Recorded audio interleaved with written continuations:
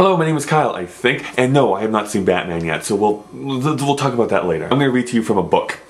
In the 19th century, there were no televisions, airplanes, computers, or spacecraft, nor were there antibiotics, credit cards, microwave ovens, compact discs, or mobile phones. There was, however, an internet? There's no question mark there, but I put it for effect. Attitudes toward everything from news gathering to diplomacy had to be completely rethought. Meanwhile, out on the wires, a technological subculture with its own customs and vocabulary was establishing itself. Does this all sound familiar?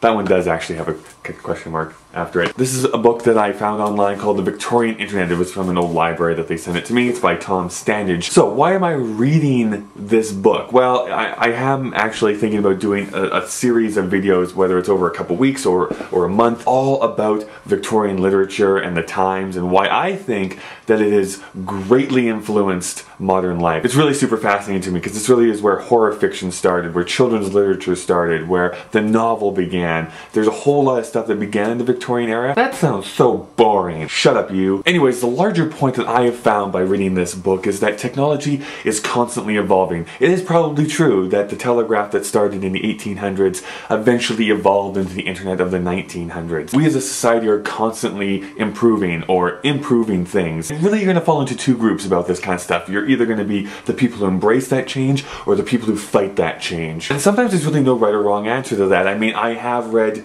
books on electronic device, although I do prefer this kind of thing in my hand. I like the tactile nature of it. I like to flip the pages, I like to smell that old musty smell. This is a very good smelling book. It's from an old library, so you can almost, you know, get that history through your nostrils and into your soul, if you believe in such things, which, I'm out on the fence on that one currently. Business seems to be the biggest one that wants to thwart change. And I just realized that this is now the second video in a row where I'm trying to like beat up on big business. I'm really not that much of a...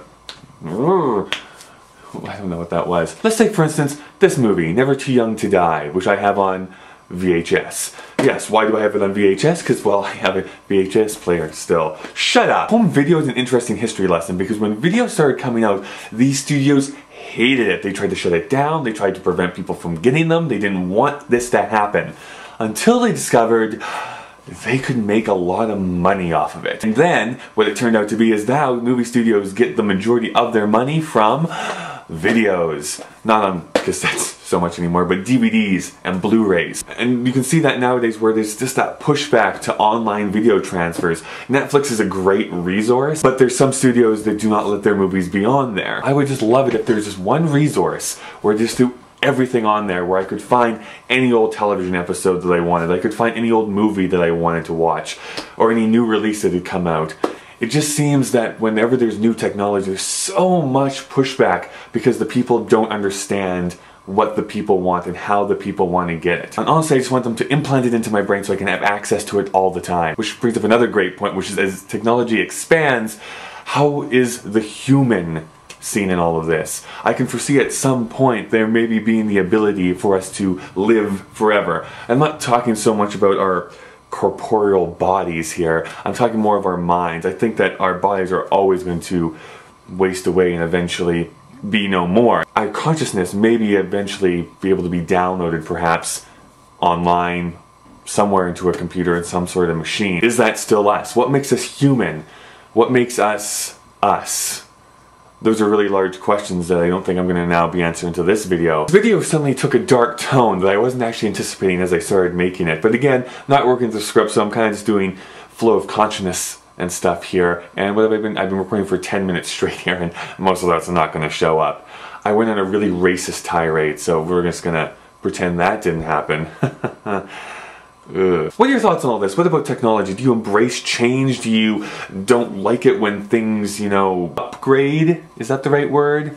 Am I using that correctly? What about the telegraph? What about Victorians? Tell me all the things that you're thinking about down in the comments below. Watch maybe my last video if you so choose. Watch my next video depending on when you're watching this. And as I become a shill here on the internet, thank you so much for watching. I'll see you whenever that next time is. Did you find that interesting? Was I too didactic? I probably shouldn't use big words, should I? I'm sorry. Anyways,